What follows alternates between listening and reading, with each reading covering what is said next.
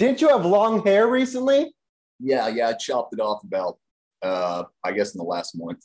Why? It was so Yeah. beautiful. Oh, yeah, no, it was a fun experiment while it lasted, but it's very high maintenance. So For me, for quite some time, I've been going for some Fabio hair, but my hair just doesn't grow that way. It grows up. So I decided just to get a buzz cut recently. I've given up on my dreams. I was kind of living through you and your hair, but you yeah, ruined it.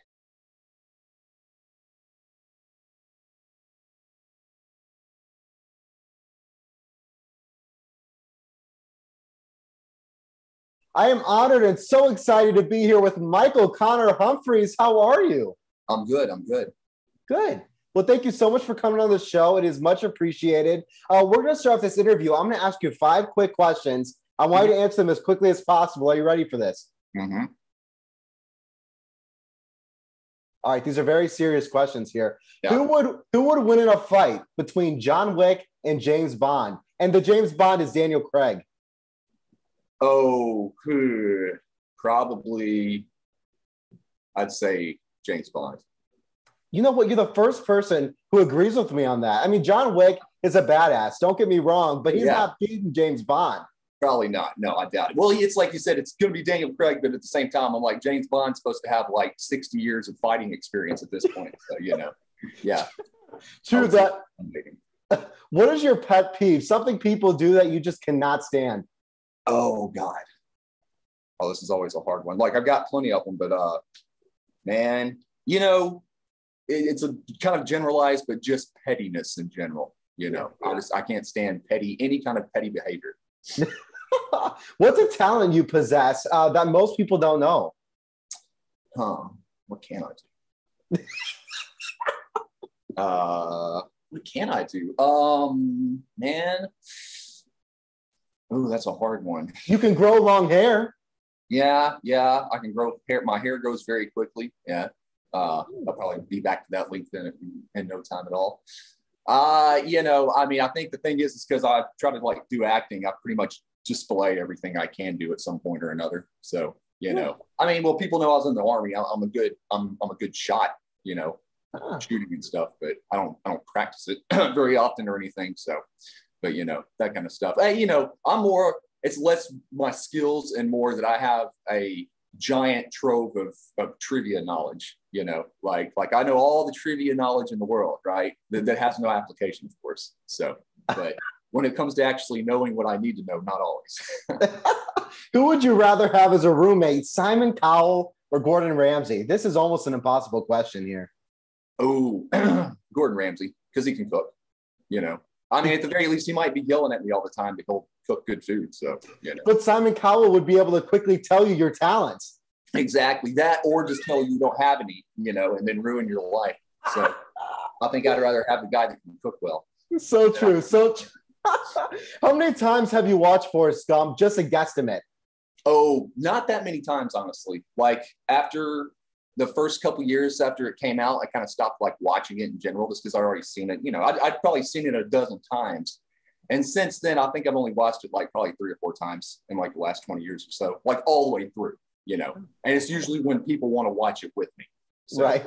But normally I'll see it on TV and I'll kind of just watch it for a second. And then, the thing is it's a great movie, but I know it inside out, I know exactly what happens and all that stuff. However, I will say though, that I still, even to this day, I like to study Tom Hanks's acting in that film because it's just so good, but like, since I've started studying acting, I like to watch and see what his cues are and all that stuff and what he's going off with. Because I remember the things he was saying about what he was doing sometimes, and then I can see him kind of put it into play, So it's just when actors, a lot of time I find that when actors, even great actors, when they try to describe how they do what they do, it's very abstract. Because it's one of those things, like if you can do it, you can just do it. I don't know if you can really explain it all the time. Yeah. But like seeing him talk about it and then seeing what he does in a film, I'm like, okay, I see what he means when he says that. Have you been in touch, or has Tom Hanks reached out to you in the years since? Excuse me. No, I do talk to him from time to time. I didn't for a long time, but about like 5 or 6 years ago, I started chatting with him again. I haven't hung out with him in person, but we keep up and we just occasionally communicate here and there. That's super cool. I would fangirl out. I'd probably Yeah, faint. no, he's real nice. He's really cool. Actually, I got back in touch with him, and I wasn't sure if I could even get back in touch with him or if he would ever respond because it was just by email, But he like immediately has just been chatting with me anytime I want to chat with him. So. Oh, wow. I absolutely love that. So at 8 years old, a lot of people know this story. You attended an open casting call in Tennessee to play a young Tom Hanks, young Forrest Gump. Do you remember the specific moment that you got the role? Yeah, well, so I went to the open call audition and tried out, and it was real simple. I didn't even really read a scene. It was just the first time I went in, they just asked me about myself and these other kids and just had us, talk. And then the next couple weekends, I was actually reading scenes. It only took about 2 weeks for them to basically give me the part. I was trying out in Memphis, and then they wanted me to go to Los Angeles and do a screen test with Robert Zemeckis. So I was like, okay, well, you pretty much have it at this point, I would think, if they're sending you that far, So I was thinking it was probably going to go through at that point. And then after that trip, about, I guess, a couple of days later, they did call and say, yeah, you've got the part. And then it was just go, go, go. Like, after that first trip to LA, everything happened very quickly. Once they said I had the part, it's like, okay, you got to leave tomorrow and you're going to be gone for 6 months or whatever, So my mom packed up and she went with me. And then my dad stayed back at home and took care of my two younger sisters while we were doing all that stuff. I can't even imagine. It seems like it would be so exhilarating, especially as an 8-year-old, but at the same time, I feel like it would be overwhelming as well. Yeah, actually, it's kind of easy at 8 years old. There's a quote, James Cameron was talking about kids in movies and was saying how, like, especially a kid who's doing a movie for the first time, like, to them, or children have a remarkable way of just dealing with whatever you throw at them. So at 8 years old, I didn't know that the world wasn't supposed to be like that.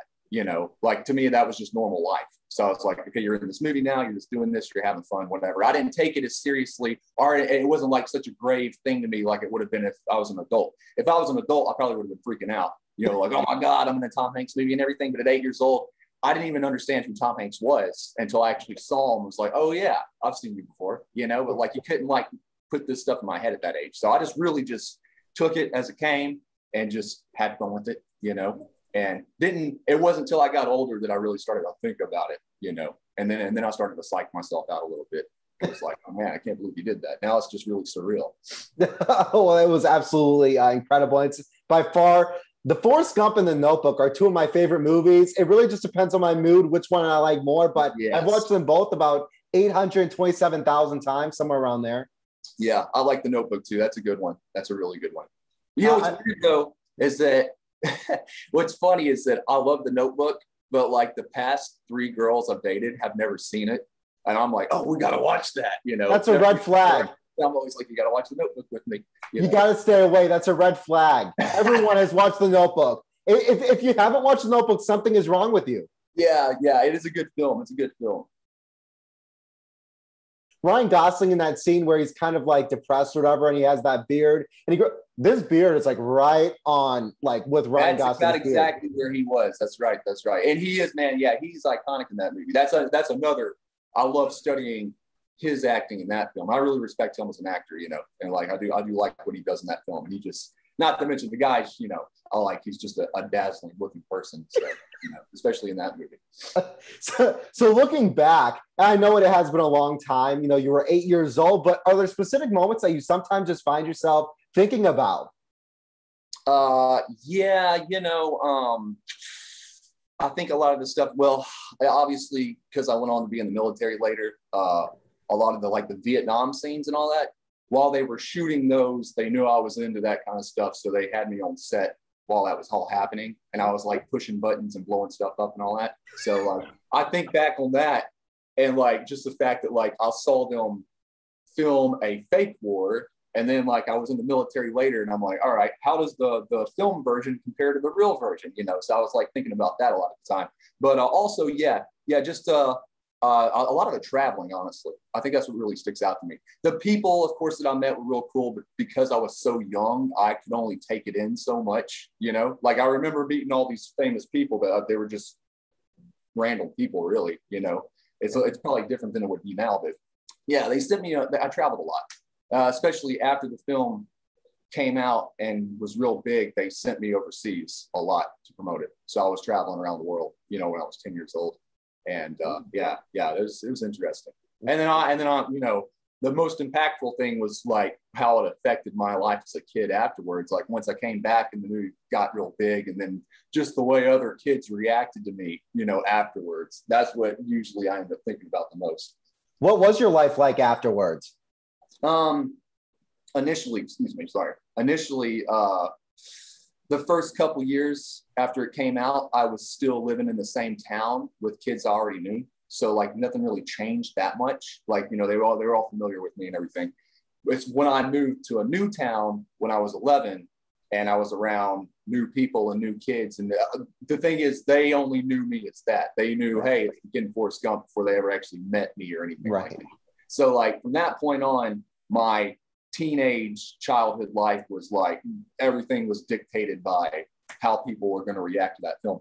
Not the best experience for a kid just because, you know, social life's already difficult when you're a teenager in high school and all that, but like you would have thought it would have made me the coolest kid in school, but it actually made me the most like awkward kid in school just because I don't know, I probably didn't deal with it the best, you know. So but anyways, yeah, it was an interesting experience. But that's one of the things, you know, kids in movies, you know, there's we all hear about, you know, the drawbacks and the fallout from that kind of stuff. So, you know, but yeah, I did deal with that a little bit as a teenager. For sure. Got it. But the older I got, the thing is, once I got, you know, these days, and then once I was in my 20s and 30s, I got more mature. Now I can, you know, cope with it way better than I could when I was like 15 years old. Oh, of course. I can totally imagine. Do you still get recognized, Dave? Because like just looking at you, you still look very similar to your 8-year-old self. Do you get recognized? I know during COVID, you know, I'm sure you're not out as much. Well, that was one thing about having long hair recently was that I got away with like no one ever said, hey, you look like the kid in Forrest Gump. But normally they do. I mean, not all the time. Usually somebody tells somebody else, but every now and then I do like run into a person just immediately like, I know you, you know. Usually they just say, do I know you? And I'm like, maybe. I don't know. I'm like, maybe we met before, but I don't usually tell people about that right up front. So you had said that in Forrest Gump that you would sometimes compare the war in the movie to real life.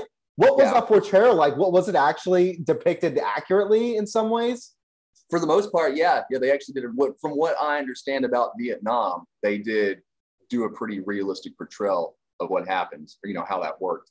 But as far as like the thing is, like the special effects in that film, this was back before CGI for the most part. Well, Forrest Gump did use a little bit of like green screen and all that stuff, but it's mainly practical effects, right? So I saw how they set up the practical effects and how they're going to make it look and all that. They did a really good job. So yeah, I mean, it is amazingly visceral, you know, for what it is. But guys like Bob Zemeckis, you got like Bob Zemeckis and Steven Spielberg are like the masters creating, you know, the effect scenes. You know, they always have it. So yeah. It's they did a very good job with it for sure. Good. Well, that's good to know. So after high school, as you've mentioned, you did enlist in the Army. I know you were in the Army for several years. Thank you for serving our country. Was there a reason why you kind of put a halt to acting? I know you kind of tinker with it. Still, you go to acting classes, but was there a specific reason? Well, so for the most part, basically, it was like I was saying, after Forrest Gump came out, it was huge, you know. So like I said, for 2 or 3 years after the film, like I was involved with it still. And then by the time I was like 11, 12 years old, that was the point where it's like, all right, if you're going to keep doing this, now that you've had this success, this is where you do it. And what it came down to was me flying all over the place, doing auditions and trying out for stuff, which is what you do when you're in acting, right? I was still living in Mississippi.